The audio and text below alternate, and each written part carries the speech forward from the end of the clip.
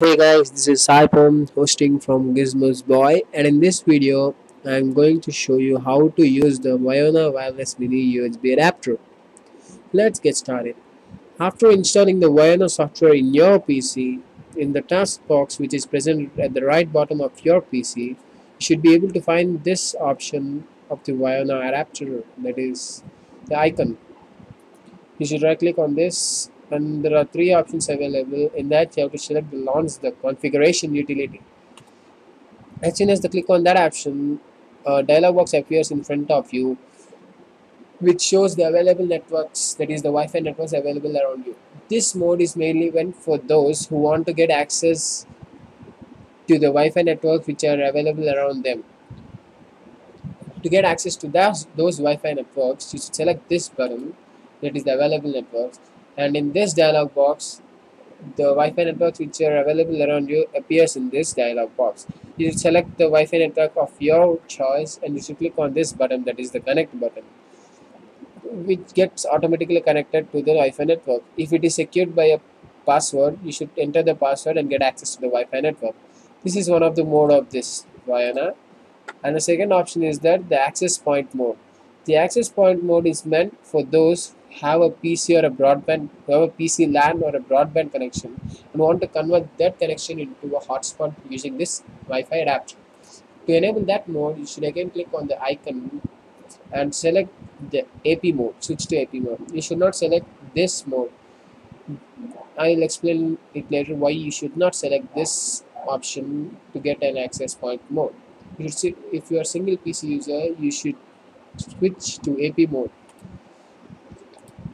As you can see, by clicking on that option, the icon has disappeared from this box, which shows that the USB has been removed from the PC. It again detects the PC. It again detects the USB adapter automatically. The dialog box appears. According to your convenience, you should select this option, that is the access point setup mode. As soon as you click, this dialog box appears below that box, and the SSID represents the name given by you to the USB hotspot. You will select the name of your wish, and this ICS1 is automatically detected by the PC by the driver which is installed. You should not disturb this option as you may lose the ability to get access to the hotspot. So better not to touch it. After clicking it, click next, and in the next you can see the channel.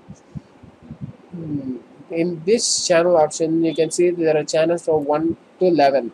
In those channels, I recommend or I suggest that you should select 1, 6 or 11 because in those channels, that is 1, 6 or 11, the traffic is very less and there is ease of access to the Wi-Fi. So according to my suggestion, you can select 1, 6 or 11, or if you wish to select any other channels other than 1, 6 or 11, it is your wish and depending upon your requirement. After selecting the channels, click the next button, and in the next you can see the authentication and encryption. You need to select the authentication of your wish, that is WPA2 or PSK or open. Open indicates that there is no password required for your hotspot, that it is the open Wi-Fi network. For the time being, I am selecting the WPA2 PSK, and the encryption is automatically selected by the PC according to its requirements. You should click next, and in the next option, you should type the password of your wish to get secure Wi-Fi hotspot connection. You can set a password of your wish, but if you select a password which is of minimum 8 characters, better for your hotspot and it is safe from being getting hacked. So I am selecting this password which is of 8 to 9 characters and click next button, and that's it. I'll show the PC access. As I stated above that the client plus AP mode has not to be selected if you're a single user because the client plus AP mode is meant for those who have multiple PCs and want to make one of their PCs other main PCs. That is, the main PC is one of the user and the remaining PCs are treated as the clients. That is, the control of the internet is being held by the main PC, which are being supplied to the client PC. So since I'm a single user, I selected the only AP mode, and if you are a multiple user and have a multiple PCs, you can go to the option client plus AP mode. That's all for this video.